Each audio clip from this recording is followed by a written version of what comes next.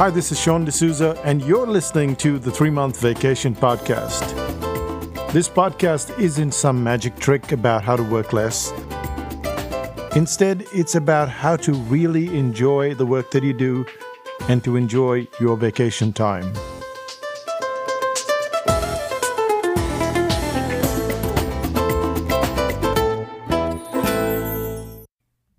Hi, I'm Sean D'Souza, and you're listening to the 3-Month Vacation.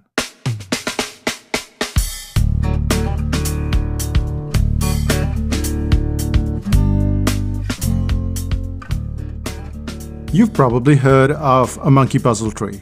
The monkey puzzle tree, it's a conifer. It grows to about 40 meters, which is about 130 feet, and it lives for hundreds of years.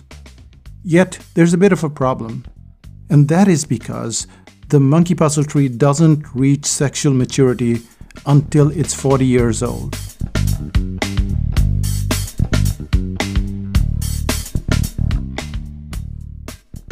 Now, we're comparing the monkey puzzle tree with a little campion flower. And the campion flower looks puny. It's only a foot in height. And, you look at this monkey puzzle tree soaring up there, this little puny campion flower, which one wins? This is where it gets all very interesting.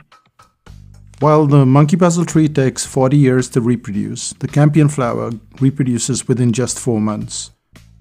And what this means is that while the monkey puzzle tree goes through a single generation, the campion flower has gone through 120 generations. With every generation, there is a possibility of genetic mutation. That mutation may give the campion flower some superpower to help it survive and thrive. The speed of the life cycle means one very crucial thing. The species can adapt. It can adapt to rapid changes in the environment. There's a far greater chance of them getting better, hardier, different, possibly superior. Perfection, on the other hand, doesn't allow for speedy turnarounds. Many of us like the idea of perfection. We like to toil away at our work. We like to reach this seemingly impossible goal. And like the monkey puzzle tree, we put ourselves at a disadvantage that may seem hard to measure. And that's what we're going to cover in today's podcast. It's about how speedier revisions help us to overcome this insanity of perfection.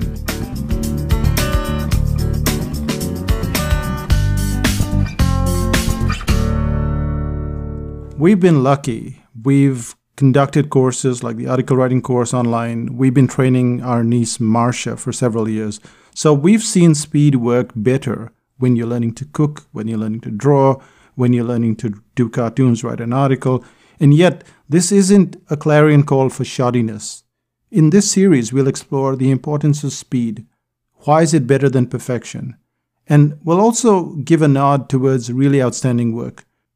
But should we stick with speed at all times, or should we slow down at other times? Let's start out with how speedy progress reduces drain on energy.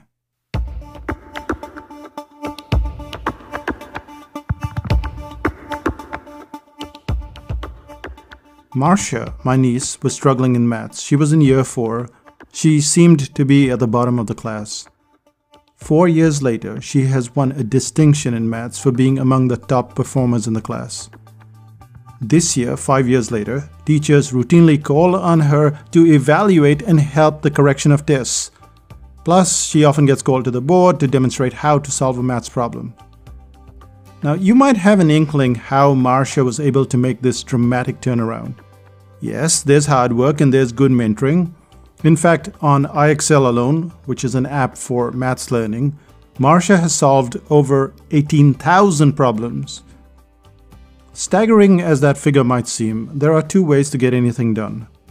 The first is to be slow and methodical, and the second way is to beat the clock.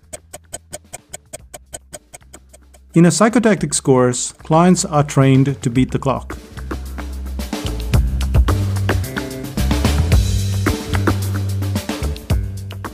When you are conducting a live course at a venue, it's easy to monitor what's going on, what clients are doing, how they are taking the feedback, how they are handling the assignments. However, the moment you conduct a course online, it's impossible to tell how much time and how much effort is being put into a project. You don't get to see the drafts, you don't get to see the cancellations, you don't get to see the huge volume of edits that a client makes. All you ever get to see is finished work. However, on psychotactics courses, we have a simple bunch of questions, and these need to be answered every single day. One of the questions is, how much time did you take to finish your assignment? In order to answer that question, it's important for the client to monitor their time. And then when they're submitting the assignment, they have to put it on the forum. So this bugged me a lot when a client wrote in and she told us how much time she had been spending on each article. 3 hours. 3 hours? 3 hours for an article? I thought my instructions were pretty clear. I told the clients that they needed to do their article as quickly as possible, but I wasn't counting on the perfection monster. And it's not hard to imagine the state of that client. Let's call her candidate number 1. Perhaps she started the assignment at 9 p.m. and it had already been an incredibly hard day. At midnight, that article is still not perfect, but she is too tired to argue with her drooping eyelids, so she hits publish and the article is done. On the other hand, we have candidate number 2, and this candidate rigidly follows the instructions and stops typing the moment the clock strikes 90 minutes, which is what we recommend. So whose article will be superior? The article of candidate number 1 or candidate number 2?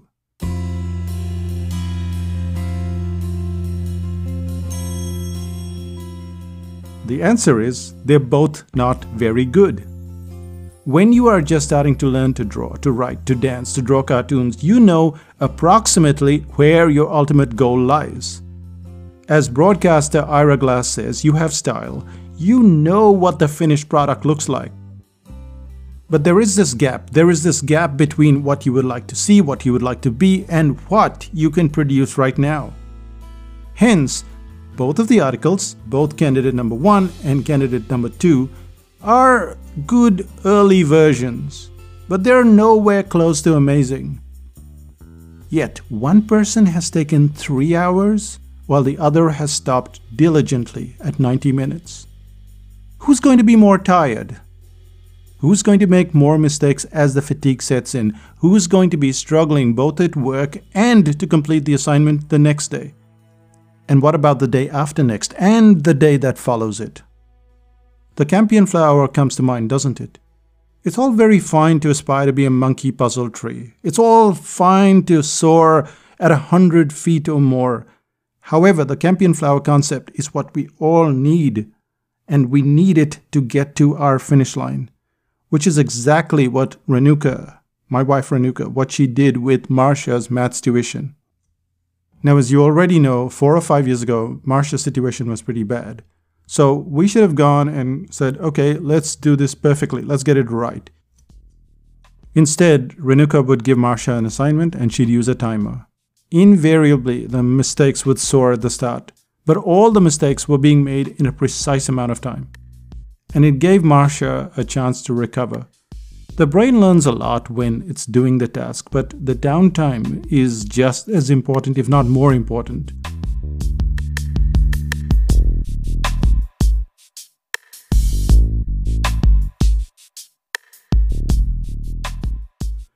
And this helps in the learning, in the implementation process.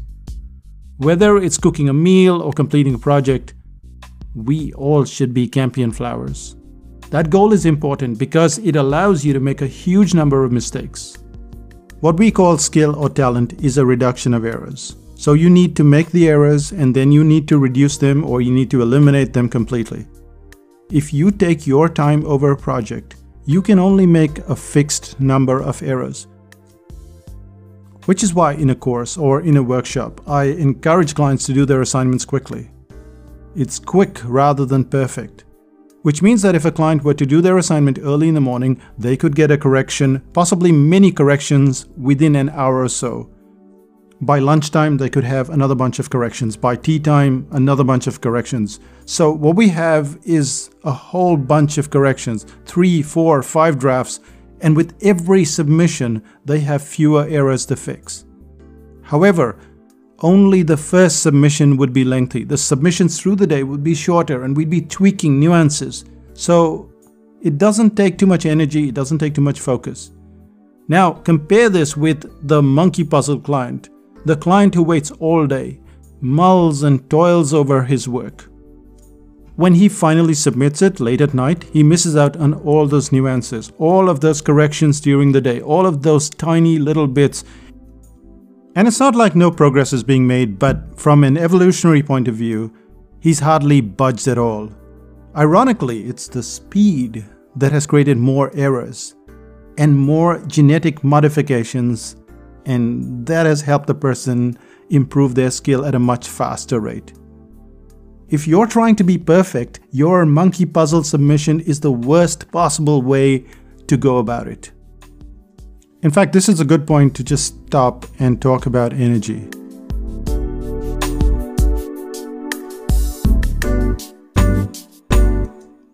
Energy is the most crucial part of any project.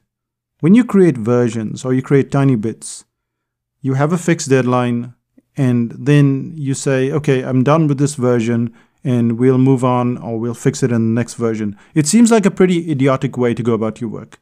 However, the main point of this article is that your work will not improve dramatically. It will not improve dramatically when you're just starting out. If you put in 200% more time or 300% more time, it's not that your work improves by 200% or 300%. In most cases, it budges by just 5% or 7%. And of course, I'm just throwing up these figures. But what I've seen in so many disciplines, like article writing, copywriting, cartooning, we teach so many things. And you see that people don't budge that much when they put in twice the amount of time. On the other hand, if they create versions, that, okay, I've finished with this article, I'll just fix it and make it version 1.1 of this article or 1.2. What we have is this whole version tracking campion flower kind of thing. And every modification takes less and less energy, but they've learned so much and the skill has advanced so much just doing those versions.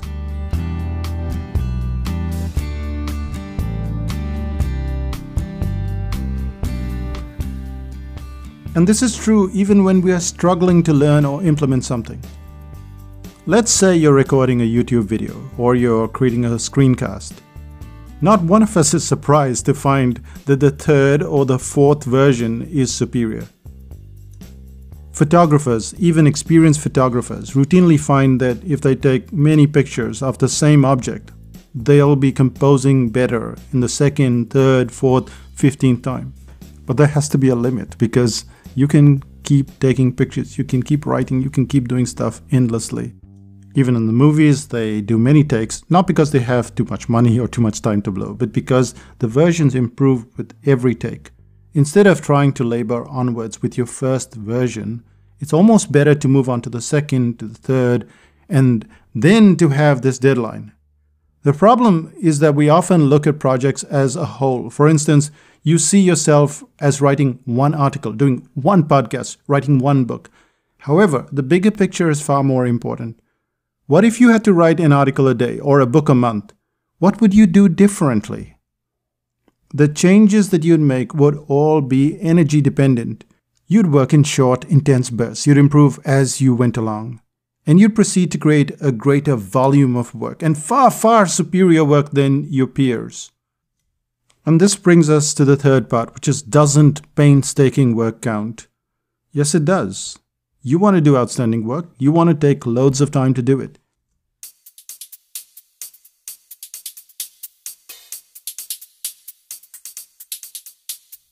However, just working as a perfectionist means you're going to manage a single version of your work.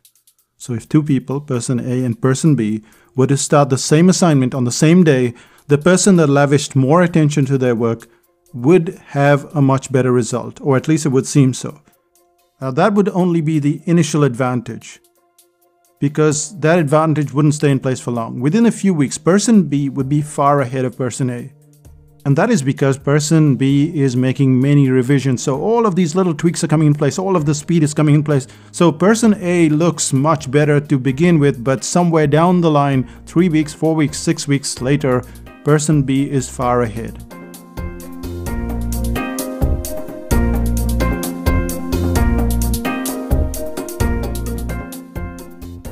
What you consider to be imperfect is often your own perception. Nobody is saying that you should do shoddy work. You should do great work. But you have to have a deadline. You can come back later in the day and then make little tweaks, and that's okay. Make versions of your stuff. But everything needs to work to a deadline. Otherwise, you end up like that client who spent 3 hours every time, and her work wasn't improving as dramatically as it could. And the moment she stopped doing that, she stopped being the perfectionist, she started making big leaps, big changes in her writing. So how do you benchmark your work? How do you say, okay, this is enough? Usually the way I go about it is my own perception, but also how the client perceives my work.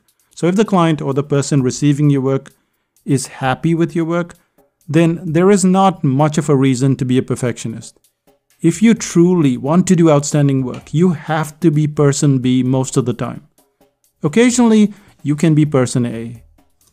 You can be a perfectionist. That's okay. Some of the time, it's just fine. But in the long run, the greater the output, the better the work. And that is because you're constantly getting feedback. Marcia moved at a very high speed, but the program, that's iExcel, it always gave her feedback. Renuka was always working with her, always giving her feedback, why she got stuff wrong, how to fix it. And the students on a course, on any of our courses, they move very quickly and they get feedback. This allows them to make big changes.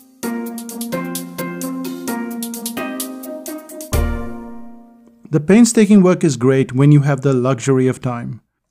But none of us have that time. That was when we were in university and we had loads of time to do absolutely nothing. But now we have deadlines. And at the same time, we have to improve our work. It's the same time we have to get to perfection. So we do this. We keep making versions. One more point and then we're done. Take this very podcast, for instance. I usually do one podcast a day. And today, I did 3 of them. But I had fixed deadlines, and that's because we are headed to Brussels, we're headed to Singapore, to Italy, and I don't have that luxury of time. So I've got to finish all of these podcasts before we leave. And doesn't make the podcast worse, does it? It still is a great podcast. It still has all the right structure, the right music. It has everything in place. And maybe it could have been 10% better or 15% better. But would you notice? Would I notice? And that's the whole point, because over the past 4 years, we have been putting out the podcast. And you can go back to episode 1 or episode 2 and episode 25 or episode 50. And what you'll notice is the marked difference between the sound, the structure. I, in fact, was told by Renuka to go back and do one of the earlier podcasts. And I couldn't go through it. I couldn't go through the structure. Now, you wouldn't have known the difference, but it was such a big struggle for me. And the reason why I can put out podcasts at this frequency and articles at this rapid pace is because of the versions. Every week, a new podcast has to come out. Every week, I said podcast, but well, this is about perfection, so we won't go and edit it. Anyway, every week this podcast has to come out and I have to write the article. And so you get better and better and better. And every podcast is a version. And you can find out for yourself by going and listening to all 180 or 190. I don't know how many there are at this point in time, but all of them. And you will find that progression.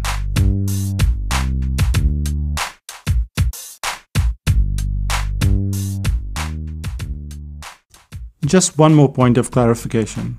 As I said, this is not to suggest that you have to put in shoddy work. Even as I'm recording this podcast, there are some mistakes, lots of mistakes. And a podcast of 20 minutes, it takes about 1 hour at least to read out. And I will go back and forth, editing it. And that editing has its limit. So right now it's about 5:20 p.m. when I'm recording the 3rd podcast for the day. And I know that no matter what, I have to stop by 6 o'clock. So the creation and the edit process needs to be within that 6 o'clock deadline. And that's how I record. I kind of make a mistake and then I edit it and then continue and then edit it. But that's because anything else would just be distracting. And if there is something distracting, you have to take it out. But other than that, your perfection, that's just your perception. And with that, let's end this podcast. So what did we cover so far?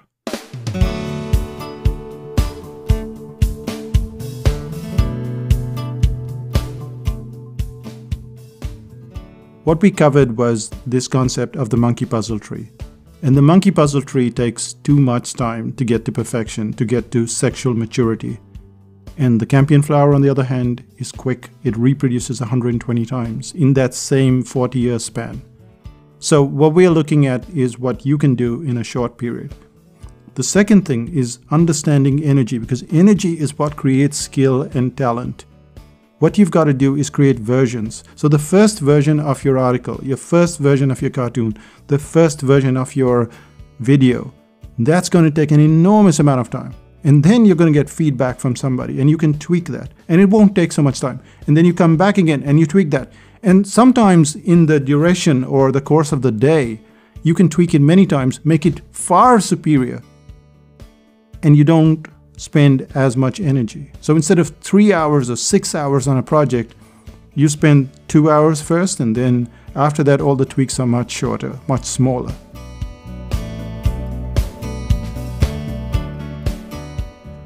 Finally, no one is asking you to put in shoddy work. The client is going to like your work at a certain level, and that's when you have to give up. You're going to have to publish your article at a certain point, and you're your own client, and you're going to have to give up. And it's not shoddy, it is not as good as it could be, but that's fine. You have the next version and next version, and you keep writing, keep drawing, keep doing stuff over and over again, and you notice that progress happens. I mean, I started drawing on my Moleskine books. I started drawing in 2010. Right now I've finished 2,000 of them. I've not really gone for any class. I've got some videos, I've learned some courses and stuff, but I've not gone for any class. And yet when I look at my books, just the versions of the illustrations, and my work has improved 10-fold, 20-fold. I don't know. It's dramatically different. And this is what you call versions, and this is how you improve all the time.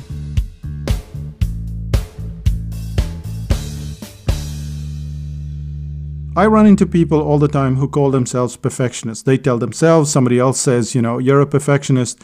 And I know that most of these people are trying to shake the habit. It's easy to see why they are trying to stay perfectionists, and that's a comfort zone.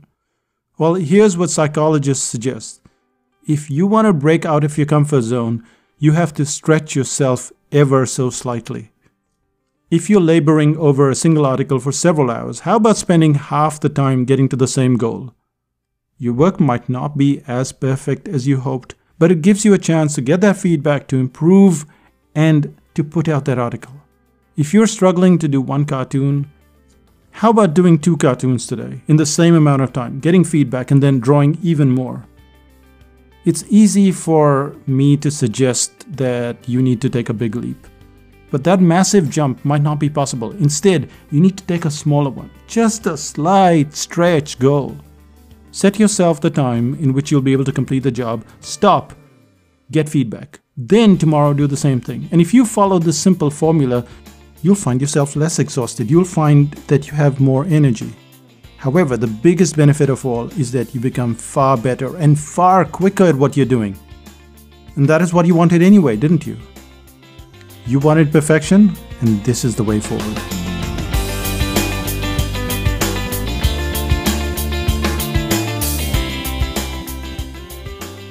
And this brings us to the one thing that you can do today. What can you do today? Go online, go to Google, type in monkey puzzle tree. Then print it out and stick it in a prominent place where you can see it just in case you forget. And don't look for the perfect picture. Any monkey puzzle tree will do. That's me, Sean D'Souza, saying bye for now. We'll head into psychotactics and see what's happening in psychotactics land, shall we?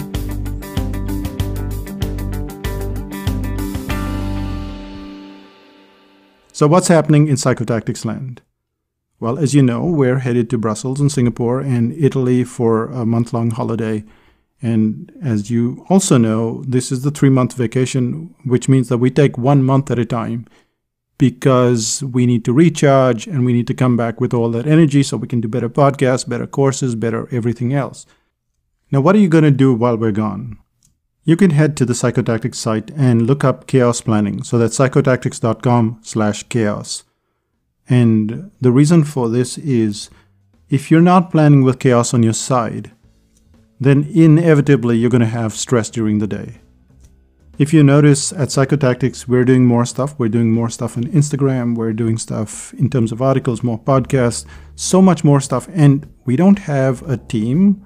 We're not hiring more people. We're not doing any of the things that you hear on online, which is, okay, you have to do this and this and this and this and this. No, we're not doing any of that. Yet you see that a lot more stuff comes out of Psychotactics, which is even better than ever before. And the reason for that is we understand how chaos works. So go to psychotactics.com/chaos, and that's where you will find a kind of solution for reducing the stress in your day.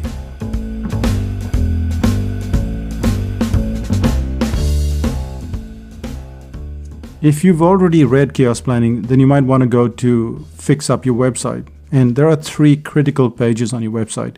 So if you go to website components, you can fix those pages. That's at psychotactics.com/web. Pretty easy to remember. And finally, 5000 BC. 5000 BC is a place for introverts. It's a really great place. And yes, we'll be away for a few weeks. And we will be back. But while we're gone, there are the cave elves. And they come in, they pitch in, they help. And you will find this welcoming committee for you. People who are extremely friendly, extremely helpful. Because that's the motto. Be kind, be helpful, or be gone. So join us in 5000 BC. And if you're enjoying this podcast, please leave a review on wherever you're listening to the podcast. So go to iTunes and leave a review because it helps other people listen to it and find us.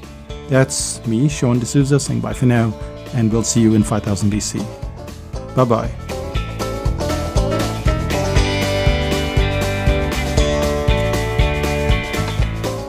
Still listening? While I was writing the script for this podcast, writing down the ideas, Renuka was working on her cartoons, and she hasn't been drawing cartoons on a consistent basis for quite a while. So she sat there and then she was fiddling with this arm and getting really upset with herself.